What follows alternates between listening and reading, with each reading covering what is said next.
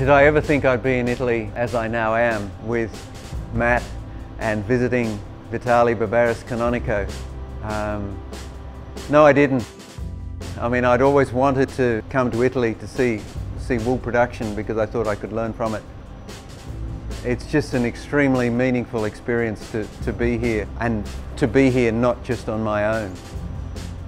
When you're working with people of the calibre of Simon, who is one of the finest wool growers in the world, to actually experience this and share this together is awesome. And we share the same values of producing high quality things. It's pretty unusual for a batch the size that we're putting through. Because it's from a single farm, by necessity it's quite a small batch, 49 bales.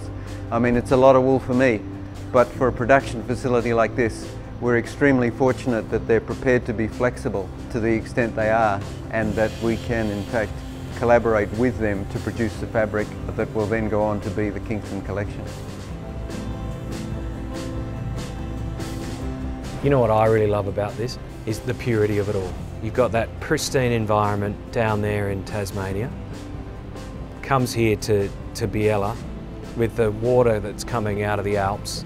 The wool is cleaned in that beautiful water, and then it's put together just up the road, woven into fantastic cloth, and then we make it into the garments. That purity is priceless. It was amazing just to see the Kingston wool again.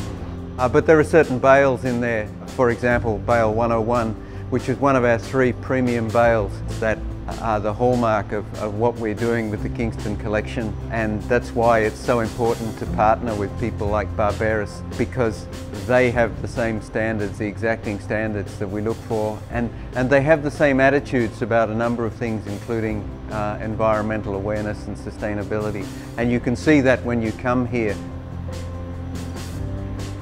The idea of where a product actually came from is becoming more and more important, and that's what I love doing, is creating products of integrity, and that's exactly what we've got here, is something that is a product of integrity, but it's also something that is very, very unique. And working with collaborative partners like Simon and like Barberis Canonico, you don't get any better in the world. You really don't. It's the elite level of what we do. Initially I thought it was going to be the end of the journey, but really it's part of the next step. And I think that the wool now has a long way to travel before I see it again.